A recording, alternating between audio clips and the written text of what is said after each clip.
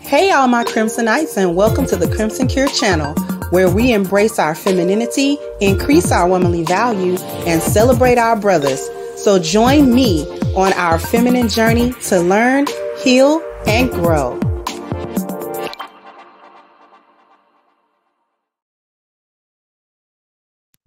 Hey there my Crimsonites, and welcome to the Crimson Cure channel. I'm your host, femininity coach, and author of the Crimson Cure. And this is my perspective. So what I want to talk to you guys today about is this story that I have been hearing about a 14-year-old girl in PG County who has been charged as the mastermind between for a hit that she allegedly tried to arrange to get her fellow 14-year-old classmate. She tried to get him deleted. Now, they're not saying what exactly happened, what kind of dispute was going on between him, the young boy victim, and the girl that arranged for him to be deleted. It didn't happen, thank goodness. It didn't actually happen, but it wasn't for lack of trying. They never go into the actual story of it. What was the history between the young man, the young boy, and the girl? What kind of dispute, what kind of argument, what kind of disagreement did they have in order to get to a place where she was trying to have him dealt with? Okay. And then she got, two other boys around the same age, 14, 15 years old, to participate in it. So basically they cornered him on a school bus, and the two boys, she wasn't on the bus, but she had arranged it. She called them to let them know that the young boy was still on the bus.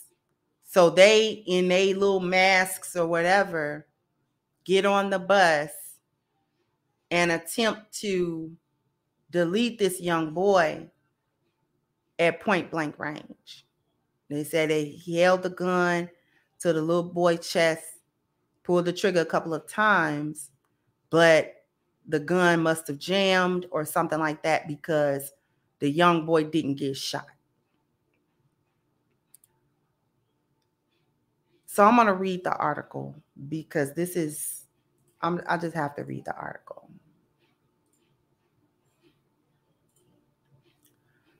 I'm not going to play the, I'm going to try to make it bigger though, so you guys can see it. But I'm not going to play the video because the news videos, sometimes they still want to strike you or whatever. Anyways, said mother of 14-year-old targeted in Prince George armed bus attack speaks out. It's hurtful. Prince George is PG County or what have you. Okay. So this is in Baltimore. A $12,500 reward is being offered for information that leads to an arrest and conviction for teen accused of attempted murder on a school bus earlier this month. The suspect, who goes by Baby K, is a 15-year-old boy facing adult charges of attempted murder. Police said around 4:55 on May 1st, 3 people boarded a school bus. Excuse me. One of the suspects, later identified as Baby K, displayed a handgun and attempted to shoot a 14-year-old multiple times, but detectives believe the weapon malfunctioned. Ammunition was recovered from the bus. So this is the young man that they're saying is holding the gun, the Baby K boy. This is the other boy. And this, I believe, is supposed to be the victim. I'm not sure because that looked like the back of the bus. The victim suffered minor injuries during the assault. The victim's mother, who wished to remain anonymous, said it's been really tough in the weeks following the attack. It's hurtful, she said. I can't eat. I can't sleep. My life can't go back to anything close to normal. The preliminary investigation revealed the suspects and a 14-year-old were known to each other, so everybody knew everybody. Wow. Preliminarily, the attempted murder stemmed from a dispute. 3 of the 4 suspects wanted in this investigation are in custody. The suspects are a 14-year-old boy from Suitland, a 15-year-old boy from Temple Hills, and a 14-year-old girl from Oxon Hill. They are charged as adults. Police believe the 14-year-old girl was the mastermind in the attack. On the day of the girl's suspect's court hearing Monday, Prince George County State Attorney Aisha Braveboy said, "We hear parents say my child's a good child. They weren't involved. I can't believe it, but believe it. It happens. Unfortunately, far too often in our communities, young people are making adult decisions that have adult consequences." Baby K is charged as an adult with attempted first-degree murder, attempted second-degree murder, assault, firearms offenses, and additional charges. Until he's arrested, the victim's mother says she won't be able to rest easy. "I just want him off the street," she said. "I don't want him to do this to anyone else's child." Okay? So let me stop sharing. They aren't releasing the young victims' names or the other 2 boys or the girl because they are minors, even though they are going to be charged as adults. I guess they are releasing the baby K boys picture because they are fearful, since he was the gunman, that he might have, the cojones to actually shoot somebody, because he was going to actually do it. He wasn't bluffing. He wasn't playing. They were going to actually do that. The thing here that is interesting to me is that they're starting so young with several things that we see in older people. The young black girl and the setting you up for a fight, booking you for fights, booking you to get deleted, setups, being able to call upon other black males to do their dirty work for them, to do their bidding for them. This dynamic starts young. And this speaks to what's going on in these households and what these young adults, these teenagers are witnessing, what they're hearing, what they exposed to not only on social media, but what they're exposed to in their house. How many setups she done watched? Not just on social media, but how many setups she done watched her mama do? How many setups she watched her aunties do or the other women in her family? Where'd she get that? Because she didn't just pop up with that. Where did she get? See, this is what it speaks to. It speaks to, that's where she got that from. They getting it out of these households with you heathens. You hyenas are raising future hyenas and training them well, because she was able to get a couple of young simps, a couple of young son husbands with something to prove, and convince them under whatever story she told them. Who knows what the story was? Because we don't even know what the initial so-called problem was in the first place between her and the other young boy that would even put her in a mindset is to have her little friends or whoever that she thought might actually carry that out to go and try to actually carry that out. Now, had the gun not jammed or malfunctioned or whatever it was, had the gun not done that, then we're not talking about attempted murder. We're talking about murder one. Murder one, murder in the first degree, is premeditated murder.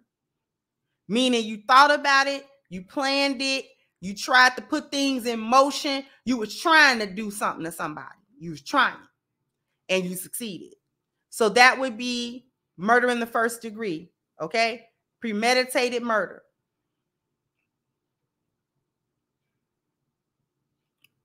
Now we're looking at attempted murder in the first degree.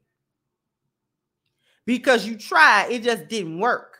But it wasn't because there was no plan. It wasn't because there was no attempt made on this young man's life. Now, we don't know if this was, they're not saying that it's gang related or whatever. So we don't know if it's gang related. See, stuff like this used to be 100% gang related. Stuff like this used to be gang related. If you could pop up at 14, 15 with a gun, excuse me, you was probably running the street and you probably in a gang. And if there's some kind of dispute, it's probably a gang dispute. Y'all call another gang member up, call him up. But we don't know none of that, right? None of the details have truly been released as of yet to the public about exactly what were the circumstances that actually led up to a moment where we got this 14-year-old girl having previously arranged for another 14-year-old classmate to get murked by utilizing two other boys to do so.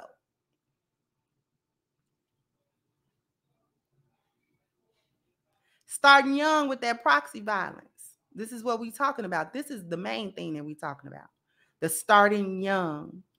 We see the hyena proxy violence, and then we see the son husband simp chip activated because they're going to, I guess, defend her or take up for her or hurt this boy on her behalf. For what? For what? I don't care if she giving up that little, inexperienced little box she got. I don't care if she doing that. No reason to ruin the rest of your life. Now you're going to get charged as an adult. Now you got to have a whole court hearing. Now all of the details got to be fleshed out in a court of law. Everybody got to be involved. Y'all getting charged as adults. So they're going to release your information and all that kind of stuff. You got to go to the big boy prison and the big girl prison. Because they're not going to take it easy on you because you little black kids that done did it. So they looking for an opportunity anyway. All you did was give the system an excuse to do what they do. Oh, you want to cause trouble? You want to be troublemakers? You want to go around and, try to murk people and all that other kind of stuff? Fine then, come on. We're going to treat you like the adult that you're trying to be.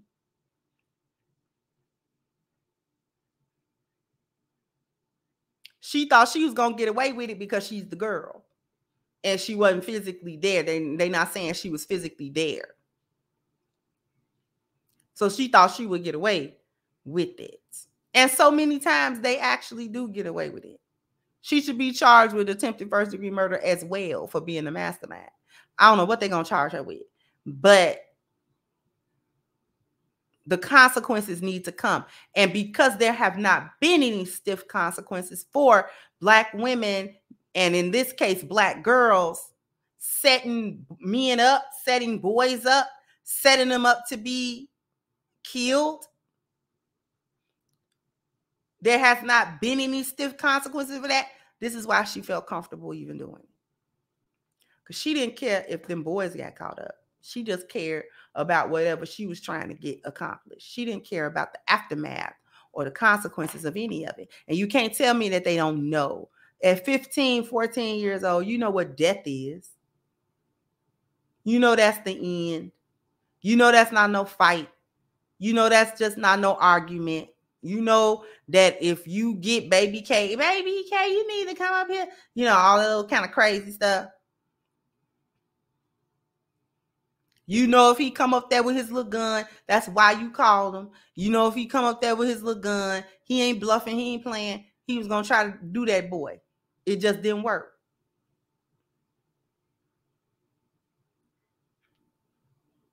She did not care about what was going to happen after that.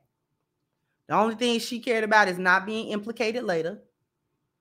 And that other boy that she was having a problem with or whatever was gone. That's all she cared about. They start that young. These hyenas raise them young like that. That's how they get 20 doing it. That's how they do it at 18 because they're willing to do it at 14. They do it at 30 because they're willing to do it at 14. They do it at 22 because they're willing to do it at 15. They do it at 26 because they're willing to do it at 16. Do you understand that? This is not something new that they just pop up with once they're grown. This is something that they've been cultivated. It's been cultivated in hyena culture, in the gynocratic culture of the Black community. This is what girls is getting taught how to do.